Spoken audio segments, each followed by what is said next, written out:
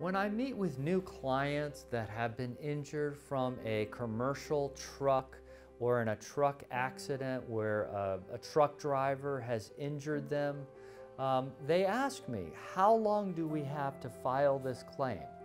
Well, in Florida, the statute of limitations for filing a claim against a truck driver or a truck company is 4 years from the date that the accident occurs.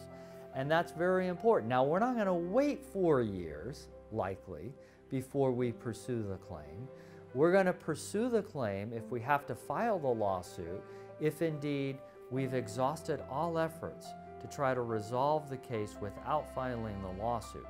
But the statute of limitations in Florida is 4 years for pursuing a truck accident claim here in the Tampa Bay area and in Florida in general.